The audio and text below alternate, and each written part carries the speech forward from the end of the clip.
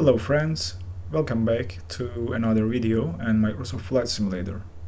As you already know, World Update 12 is live and released. New Zealand is brought to the sim with photogrammetry and satellite imagery, etc. with a new famous flyer, the DHC-4 Caribou. In today's flight, we are going to take a look at both, and we will be flying the Caribou from Wellington in New Zealand to an military base, Okahae, I believe is the name, and we will be flying manually because this aircraft doesn't have any autopilot, and following VOR stations on our way to get to our destination. We will start cold and dark, start the aircraft. This is no different than starting any GA aircraft. It's pretty easy, and we will continue with the preparations and be on our way very shortly. Let's hop into the cockpit and let's get this started, shall we? Startup procedure is pretty straightforward. It is no different than any other GA aircraft. And by the way, for the sake of the video, we will skip the engine run-up. You probably know the basic run-up. Right now, it's just checking the mags, checking the prop, the idle, prop feathering, etc. So we will be skipping that. So to start the engines, our cargo door is open, if you are curious to see, right there. But we will close it when we start the engines. The battery master is located here. Turn this on. That will give us electrical power. We verify the landing gear is down and 3 green. Flaps are retracted, which they are. Mags are off. Control lock or gust lock is in place and locked. And prop levers and mixture is in the off position or fully back position, if you choose to call it that way. And we'll turn on the boost pumps, but let's just unlock the gust lock, and then that will give us enough room. You can keep it on if you want to.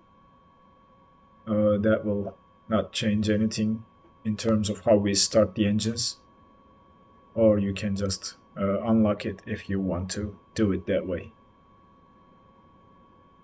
I will keep it on for now and give a little bit of throttle. Mixture goes to full rich. Let's move the mixture levers to full rich position. Propellers goes full forward and the throttle is cracked open. What we will do next is we'll get our anti-collision light on, which is over here, right there. That's this one right here. You can turn the wing and tail lights on. That acts kind of a nav light, but it's daytime, so it wouldn't be necessary. And then you can brighten this DME, but that's tied to the GPS we have here. If you are curious, you have probably seen this. We have a GNS 430. We'll start the right engine first, so we'll put the boost pump to on position for both. We'll verify the generators are in the off position, which they are. We will turn on the starter master, and then we'll come down here and put the starter to the right, and then prime the right engine. It's not starting. It does start now. Oh, it doesn't start, and the reason is the mags. We didn't turn the mags on. Now mags are turned on. That's my bad, sorry guys. And this time it should start. There we go. In terms of sounds, I wish the engine startup sounds were a little bit more realistic, like the coughs and the engines spinning and those sounds until it catches up, but it's okay, it's not super bad. We'll start the left engine too. and both engines are now running. We can turn off the starter master. We don't need to keep the starter on anymore. And we can turn on our generators. They are turned on now. We can guard the switches. And we can give a little bit of throttle. Unlock the gust lock. And idle around 800 RPM. That should be over here. Just 800 RPM. We can go a little bit higher to 1000 RPM to warm up the engines. And we can finally close our cargo doors. So let's just close. Oh, we need to turn the power on and close the cargo door and the ramp.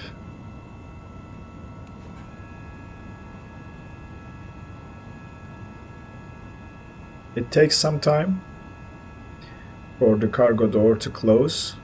It's kind of slow, but I think it's how it is in real life too. So I remember watching a stream of the developer talking about this and trying to get this not so slow for the sim, but also long enough to mimic the real life. So I think that's what he tried to do there. So they are now closed. We can turn off. And we can eventually close our cockpit door because we have oxygen. If we are going to climb about 12,000 feet, that door needs to be closed to provide oxygen to the cockpit. But that's the engine startup. Next thing is our navigation. So we will track the runway heading after takeoff. And as I said, there is no ILS, so we will track outbound on course 341. So we can set our heading bug to 341, that's our heading. And I probably need to get a little bit closer to show it to you guys. So that's that's roughly 341, so it doesn't need to be super precise. I'll keep the yoke out of the way. And now we can go ahead and taxi to runway 34, which is our departure runway. And that runway is, I believe, over there. So that's a little bit counterintuitive because the windsock says we will have a tailwind, but let's just ignore it for the sake of the video. And we will just go to runway 34. Parking brake is here, disengaged, and we can add a little bit of throttle and she should get moving. We will do an immediate right turn to get on the taxiway, and we will be on our way very shortly. Ground handling is actually really nice. It turns just fine.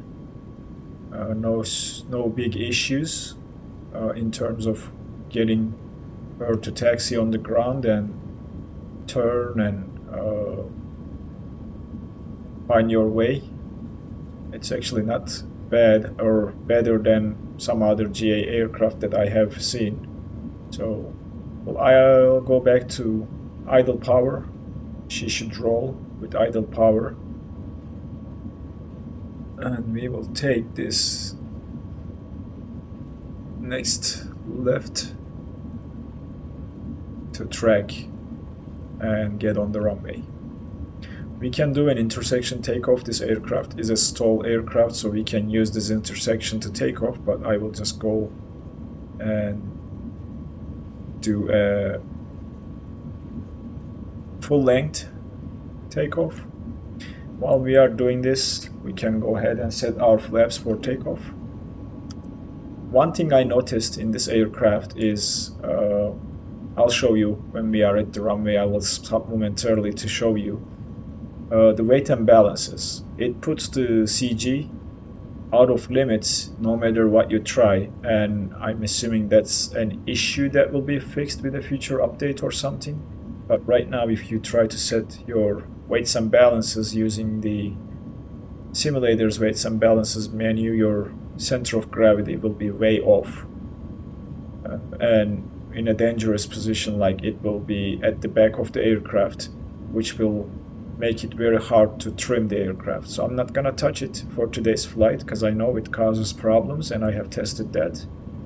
But I will show you what I mean when we stop here momentarily for a second before our takeoff.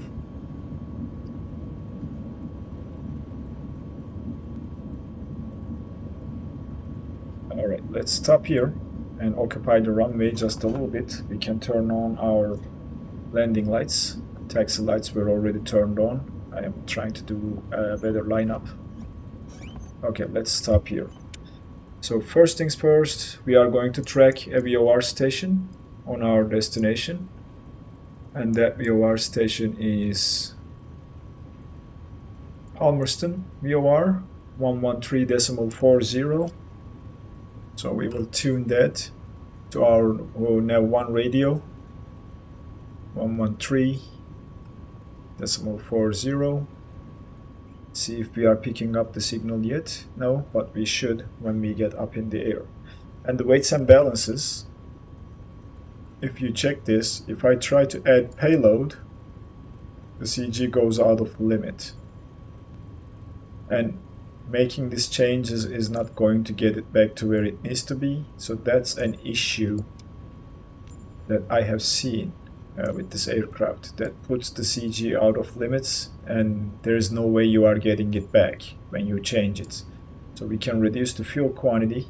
Hopefully we will have enough to get to our destination, and that will hopefully get the CG back in limits. And see, that's the problem. So you need to do that, and the CG goes out of the way. But this, I'm not sure how you can resolve this. Now I already played with it, it's not going to. Let's reset, and that will put us back to where we are, and leave it like that. But FYI, this is an issue. Alright, takeoff is pretty straightforward. We will increase the throttles. I'd like to stay in the green band because this aircraft can take off very quickly. Not to stress the engines, I will not move the throttles beyond the red RPM section over here. And at around 70 miles, our airspeed indicator is kind of here. It just shows 100 increments, so that's 100, 150, 200, 250, 300, etc. So this is 50, 60, 70. Around here we will pull back on the stick or yoke, and we will be up in the air. During takeoff, the boost pumps will stay on and we will turn them off when we are up in the air. Increasing the throttles slowly. Remember, this is a radial engine, so you can't just crank the throttles all to takeoff power at once. You need to slowly increase the throttle. I am keeping a forward pressure on the yoke to keep the nose wheel on the ground until we reach to the takeoff speed. So that is 50 knots, releasing the pressure on the stick, 60 knots. That is now 70 knots, and we should be able to take off with this. So you see, this aircraft can take off very quickly on a very short runway, which makes it a great aircraft to land to short strips, even grass strips. So, positive rate of climb, the gear is coming up. We will adjust the trim and maintain a 500 feet per minute climb. And we will just follow our heading bug to follow the runway heading for a while until we pick the signal from that VOR station. So that is the plan. We will be climbing up to 12,000 feet or so, beyond 10,000. That is what I'm planning. And to be honest with you, this aircraft is a really fun aircraft to fly manually without an autopilot. It just teaches you some other things that you don't usually get with the GA aircraft that has autopilot. So let's pitch down. That's too high of a pitch. Maintain a 500. Trimming is still like not super easy in my experience. I'm not sure what yours looks like, but I still find it very hard to trim the aircraft in Microsoft Flight Simulator. And then you just start drifting, and stuff goes out of the way. Okay, so we are still, our flaps are 0, that's our flaps indicator, but I'm still not able to trim for a steady 500 feet per minute climb. For climb, we can pull the RPM back to 2400 RPM and then readjust our pitch, and then the throttles can go to 40 inches of manifold pressure. That should give us enough climb power, and then let's just get to our heading. But this is a little bit more steady. I like the way it handles now, and I don't like to make control inputs instead of trimming the aircraft properly for a steady climb. But looks like we are now on a steady climb, climbing nicely. It's a little bit bumpy ride, it's windy, and I'm not sure if it's happening to you as well, but my aircrafts in sim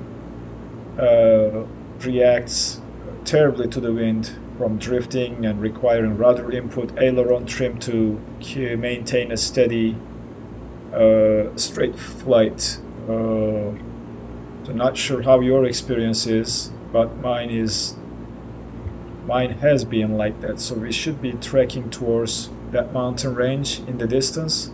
So I will make a little bit more right, but looks like we found the balance between vertical speed and indicated airspeed. So we will maintain this, turn towards right just a tiny bit more, and then level the wings.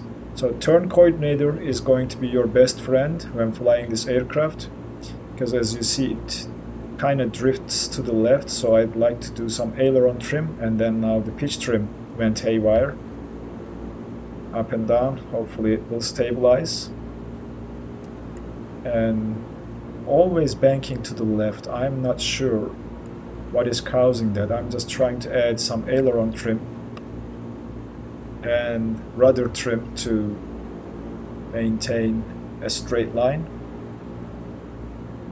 And I have seen people not struggling as much on videos, but I'm not sure if they are using any of the assistances that Microsoft Flight Simulator offers to users, like the rudder assist, etc., to mitigate this problem. But all my assistance settings are turned off, so I am not using any of them.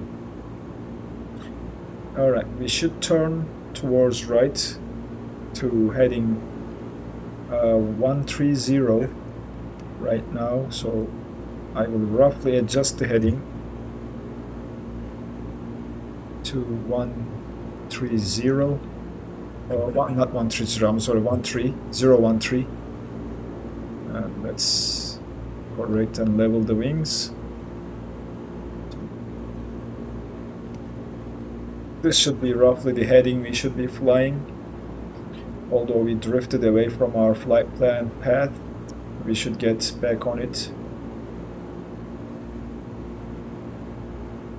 And we should try to trim the aircraft for climb again. And you need to be looking to your instruments all the time, and you can't just take your eyes away from the cockpit to look for other things, because then you will start losing and drifting. And I'm still not happy with how the aircraft is trimmed. Even the turn coordinator is kind of shows like we are on a steady straight line. The aircraft still tends to drift to the left and bank to the left. I'm not sure if it's the wind. Let me see.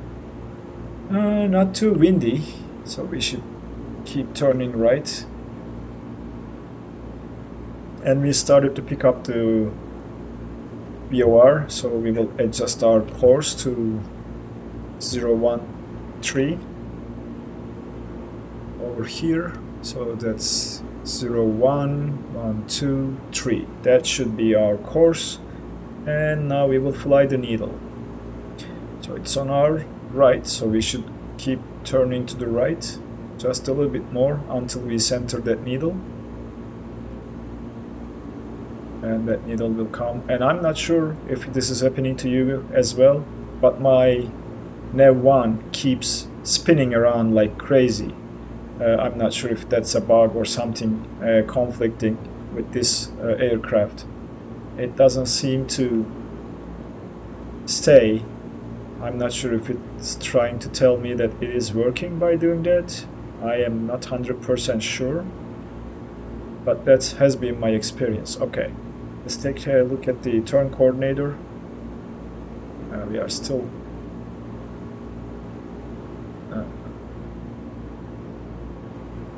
okay, that's not what I want. I don't want to turn that much.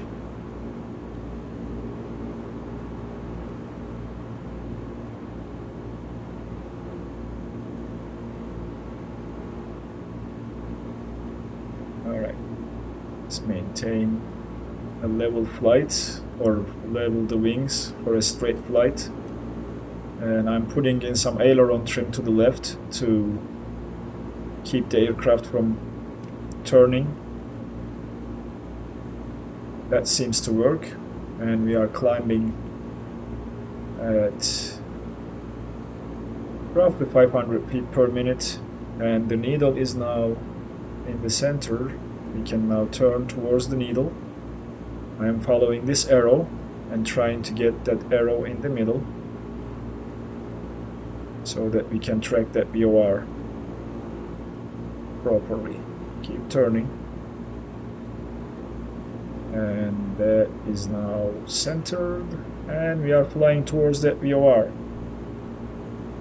Oh my gosh, this weather changes. I need to try a different weather app or something that will hopefully change this wind behavior. I think it's the wind causing these issues. See, the aircraft is banking to the left without control input that I'm not happy about. So I was expecting it to be a little bit more steady, but it seems like it is not the case. And we just lost the climb, so we should keep climbing. And the needle just goes again like that. So that's 500 feet, and we are still drifting a little bit. That is better. Alright, this should get us a straight line of sight flight. And see, it's just jumping around because the wind is changing a lot. From 16 knots, that's a 16 knot gust that puts the aircraft into a terrible position and makes you lose your... I'm pretty sure this is an issue with the live weather. That's what I'm suspecting here. It's just this sudden changes in the wind direction and the magnitude is what makes it hard. I'm gonna go back and try Rex weather to see if it solves this issue with the sim when it injects the weather and if it's a better experience.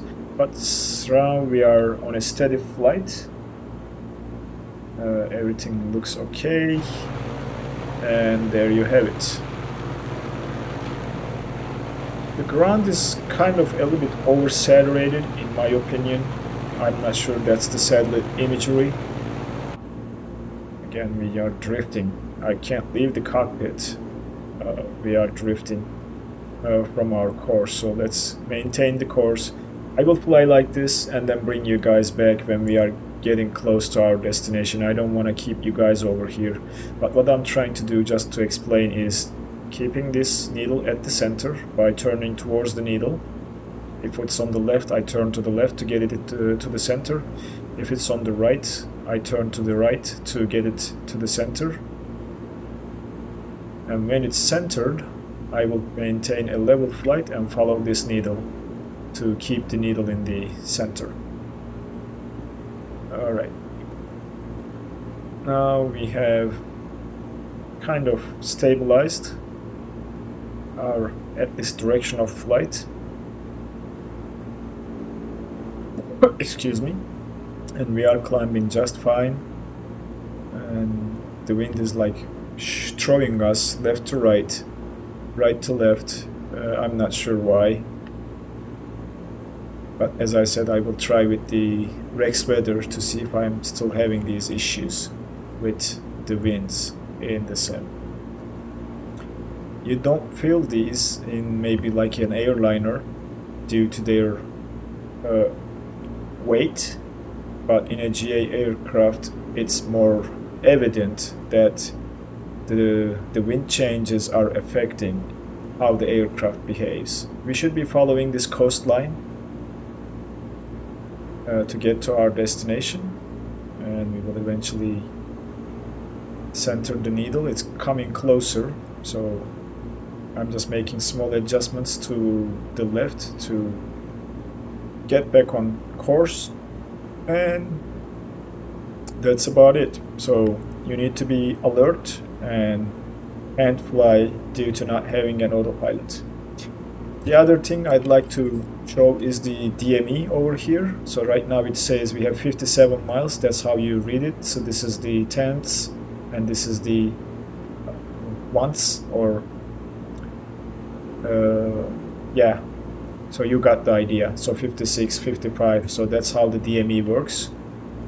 And the needle is at the center and we are following accordingly. So now it's pitching down for no reason.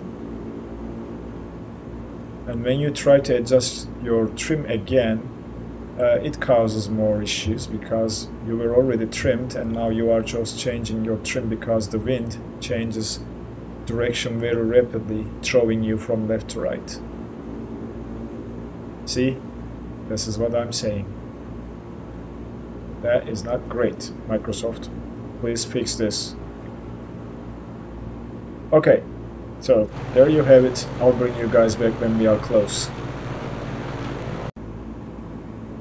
Welcome back, friends. We are cruising and the ride is still bumpy, as you are seeing, and we need to plan for our descent. So we will cut the throttles first to 15 inches of manifold pressure and the RPM to 2000. That should give us a steady descent at about 1000 feet per minute. Couple things, auto feather comes on after takeoff, which I forgot to mention, and then the mixtures goes to auto lean after takeoff, which I have done off screen. So we are descending and we are going to descend down to 2300 feet. You see the ride is still bumpy. Our next station is 117.10. So let's go and set it up to our NZOH. 117.10. And we are the wind is throwing us around like crazy.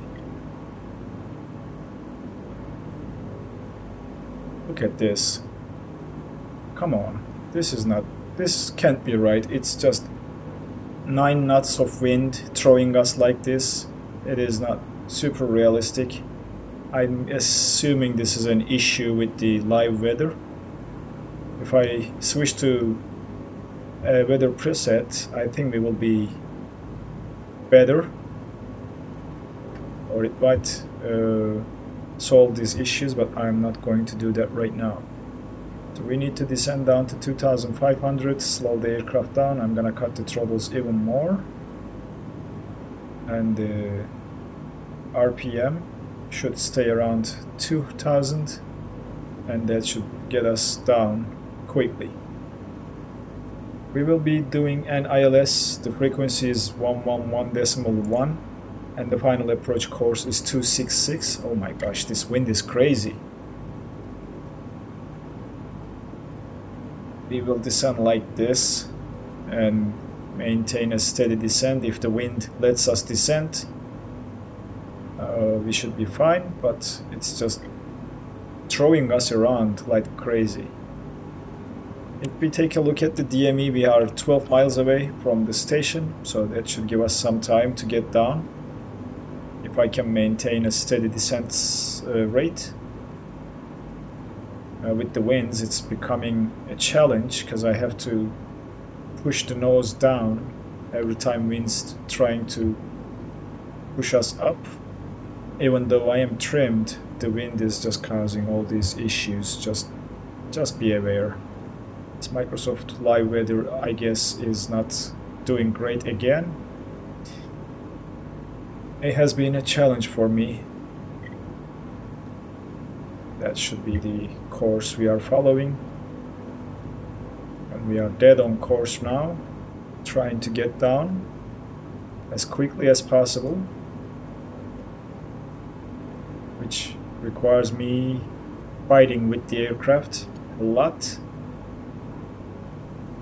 But that's part of the fun, I guess, if the weather was not acting like this.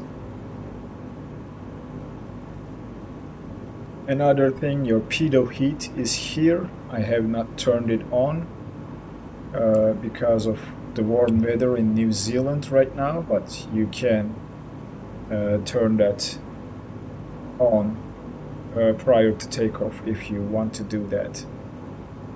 Okay, let's take a look at the DME. 8 miles, we're fine. We are still descending. Not sure if we will get there on time.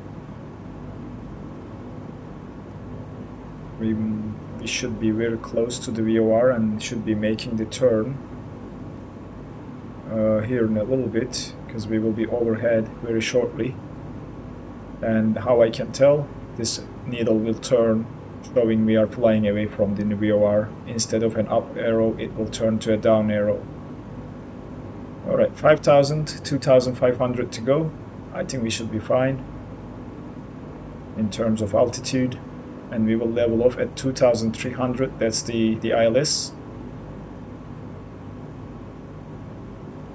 And the second nav radio should be picking up the other one. No, not that one. Let's keep descending and we will figure that out. Coming down to 4,000 now.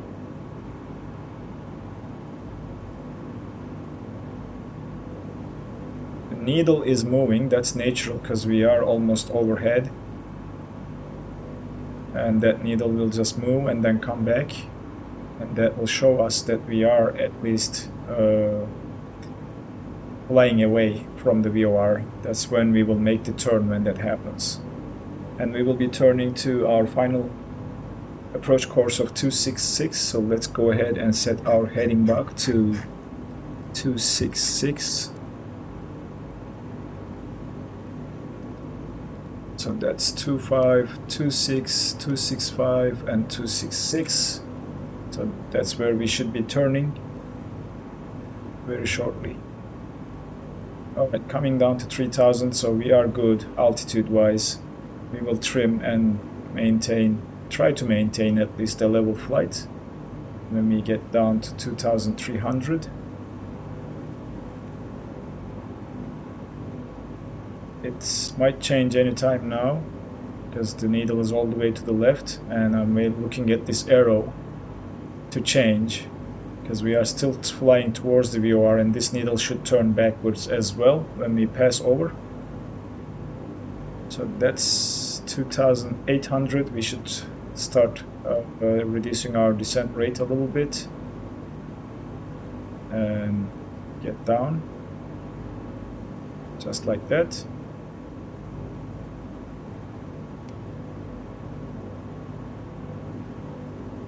Radio altitude is going to be 330, so let's set it to roughly 330 and 3,500. I'm sorry, 2,500, and the needle is turning, so we are passing over the VOR as you see here. 1400. We should start leveling off now. And increase the throttle just a tiny bit. That should level us off. And now it's time to make that turn to our final approach course, 266. And we should change the frequency to 117.1.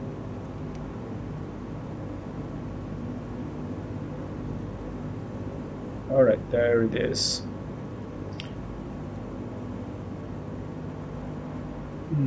Let's not drop the altitude below 2300.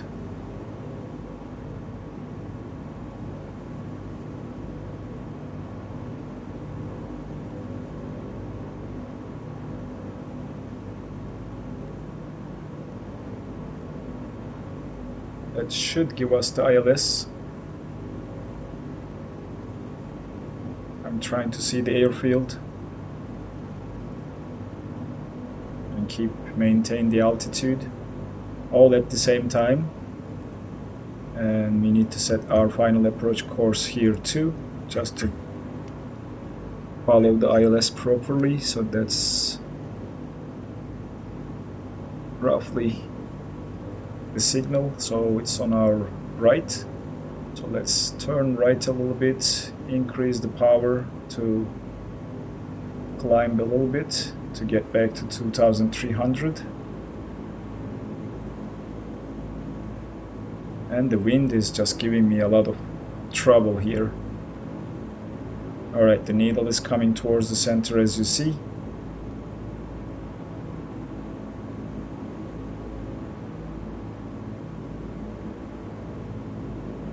And we are getting to 2300 back again. Oh, the wind, man. That's what makes it more challenging, I guess.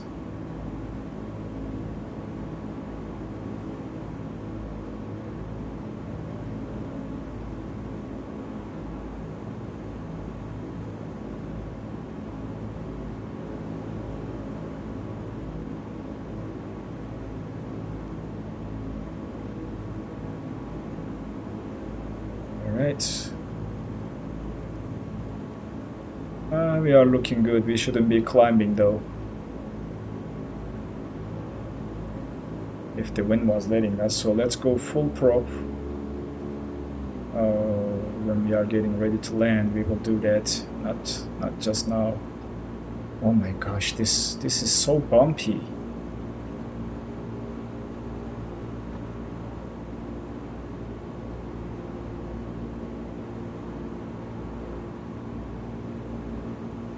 Okay, 111.1 ILS frequency now coming in.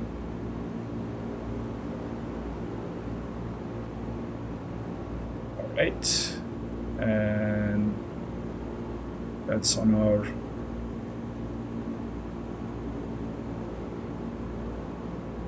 left a little bit. And that's the airport right there. And the ride becomes more bumpy, and we should keep descending. Okay, let's cut the throttles to 15 inches of manifold pressure, and that should give us the descent we need. There's the airport. Sorry about the bumper ride, guys. I didn't expect Microsoft Weather, Live Weather to be this bad in this flight, but we will maintain the needle at the center. That should give us what we need, and we will get back on the glide slope. This is the glide slope needle. We are very high right now, so I'm cutting the throttles even more. Mixture goes to full reach, and we should get back on glide. I'm gonna put one notch of flaps to help with the slowing aircraft down. Okay, this looks better. I'm trying to trim, even if I'm not successful, because of how the weather is acting up on me. This should get us down back on the glide slope. And that's how you execute an ILS without an autopilot. We are still too high. I'm gonna force descending a little bit faster until I see the needle moving. And from now on we can do visual for the rest of the landing. I'm just trying to get back on the glide slope, and sometimes they can be off in Microsoft Flight Simulator too. And look how wind is throwing us around, and that's not even like more than 6 knots. Okay, the needle started coming up. Let's shallow the descent rate and try to maintain the glide slope. I'm just using all kinds of rudder, aileron, whatever is needed to keep the aircraft on the profile. They are still high.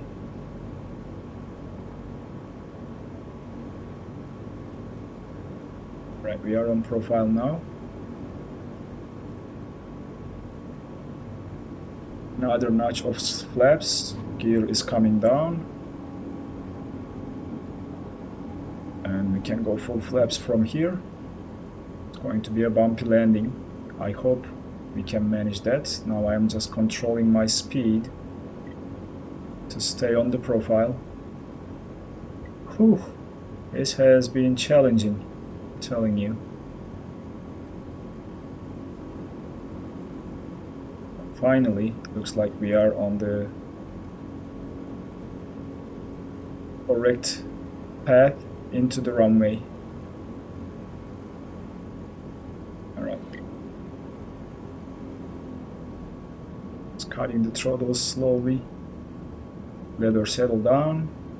Pitch the nose up to get the gear on the ground. There we go. Now we are on the ground. No need for reversers. We will roll like this and take the next right out of the runway.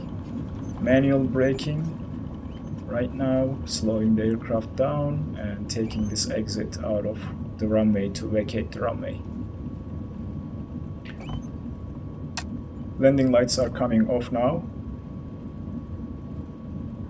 and we will take this left to get ourselves to the parking position.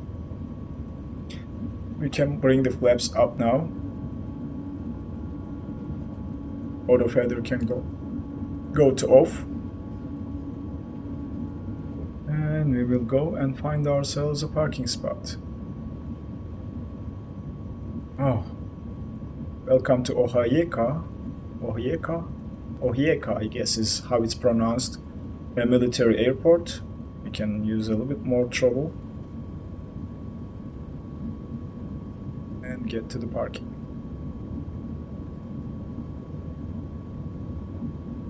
Alright, this is better. At least we came and landed safely. It was a very bumpy ride, I'm telling you. I'm going to test this with a different weather application to see if I'm having the same problems. And let me know how your experience is. If you are having the same issues with Microsoft Flight Simulator's Live Weather, I'd like to hear from you, because for the last 2-3 flights I did with the Caribou was exactly like this, and the aircraft was thrown from left to right, even with the slightest wind. So I'm not sure what's causing this, but it happened. So we will take this second left turn to get ourselves to a parking position, and we will park somewhere over here, maybe, or maybe somewhere over there. Not sure which ones are the parking spots. This seems like a parking spot, I'm not sure. We'll just go and park like this. Slow down and turn around and maybe stop here like this. Alright, parking brake is on. And we can pull the mixture back to shut the engines down. Throttles are idle, and then we'll just put the gust lock in place. You can open the doors if you want to, but that's not what I'm going to do. Taxi light can come off. All the lights actually can come off now, and we can just leave the battery power on for the time being. But welcome to Ohieka Airport in New Zealand, and I hope you enjoyed this video with the DHC-4 Caribou, and I'm hoping to see you again in the next video in a future flight. Thanks for being here with me today.